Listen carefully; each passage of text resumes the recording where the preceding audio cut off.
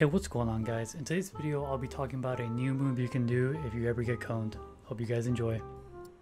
So the move that I'm talking about is if you ever get coned like this, what you can do is you can put this cone right here, jump, and then place this floor, and from here you can do a number of things. You can, wall ramp, you can double ramp this way, or you can even go straight into your 90s.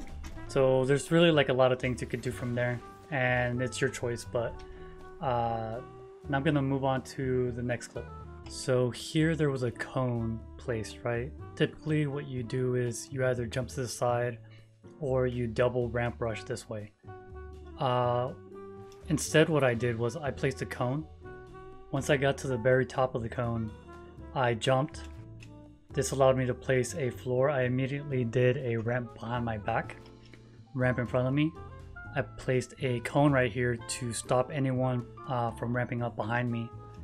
And then once I got to the top, I did a 180.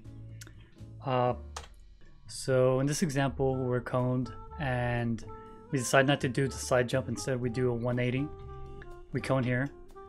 And if you get the position right of your jump, you can floor ramp and land on top of your ramp. And why this is a big deal is that from this position you gain one floor of height, and then you can immediately go into your 90s, right? So in one fell swoop you gain 1, 2, 3, 4 stories worth of height. But anyways, guys, that's all I had for you today. Hopefully you learned something new. Let me know what you think in the comments, and until next time, peace.